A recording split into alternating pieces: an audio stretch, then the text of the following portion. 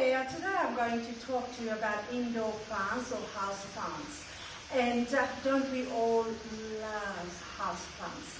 And today I'm going to talk about our atrium, which is especially built for this particular part of the house, which is about 25 meters in length and approximately 10 meter wide. And in this particular atrium, I have got up to 80 houseplants, and I don't know its scientific names, but all of them, but I do know quite a few of them. But most commonly used names that I'll be using in most of my plants here. Now, to start off with, I should start from here, perhaps. This particular plant here is known as a zigzag plant, as you can see why it's called zigzag plant, and some people call it as fishbone plant as well, or Seleneraceous anthos. So that's its scientific name, but I won't go by its scientific names because sometimes it's full of letters and it can be quite lengthy to write or to pronounce. So sometimes our tongue does get twisted pronouncing these scientific names. I will go by its common name so everyone knows what those plants are all about. So, and I'd also like to talk about the conditions that it likes and why have I got them in this particular atrium, and the habitat it perhaps lives in, and trying to create the same type of environment and habitat for them. As you know, most, like I call them, basically the family of succulents really, this Rhipsalis plant, they seems to thrive in very little water and a good drainage. So the medium here I have used is coarse type of sandy, gritty type of soil together with garden mix soil or garden soil. So you can buy them from any of the garden centres or Bunnings, and they would specifically have them for succulent plants or cacti mix or something like that.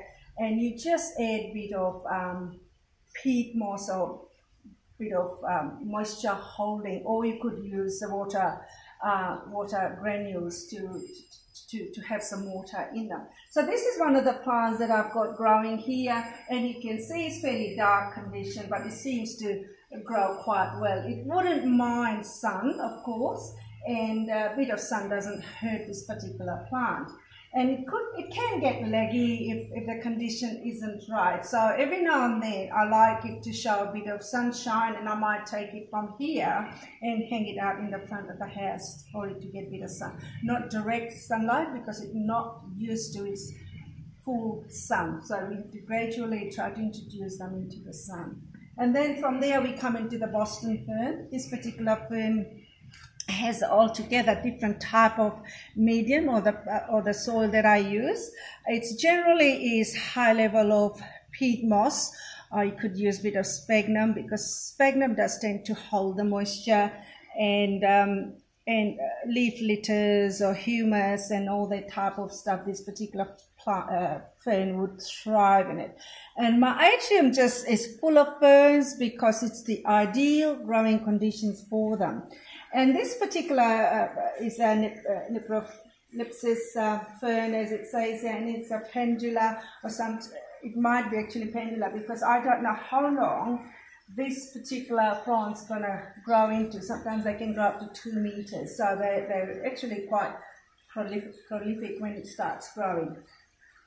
It could be also Exalta, so I'm not quite sure whether it actually is a pendula or Exalta fern. And I have to find that one out. And here we've got Pentaptera, which is also a Rhipsalis, and I've had this plant probably about a year, and in that year it has grown up approximately another 30 centimeters or so. It could be about 36 centimeters from here to up to here. And it will literally, if I let it grow, it probably will reach right up to the ground, and it's doing quite well, and it just do require coarse, sandy soil for it, for good drainage.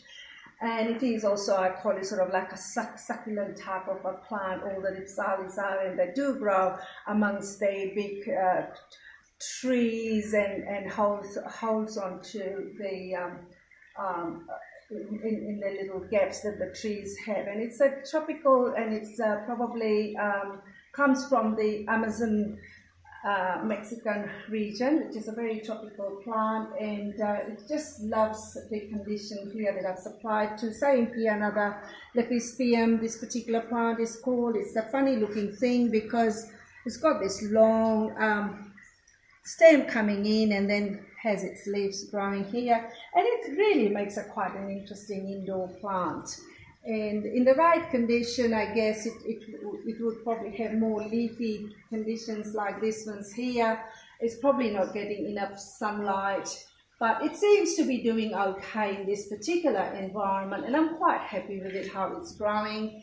Then we come to here is Aprocactus, which is quite a long, you can see that it's going into quite cylindrical shape, tubical shape, and this would grow quite long as well, and it has some dainty little flowers on them. It hasn't flowered yet, but I'm hoping that it will surprise me one day.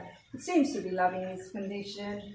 And then after this particular lot, I will talk to you about more ferns. So be prepared to watch the next session or the part 2 of my video. Goodbye.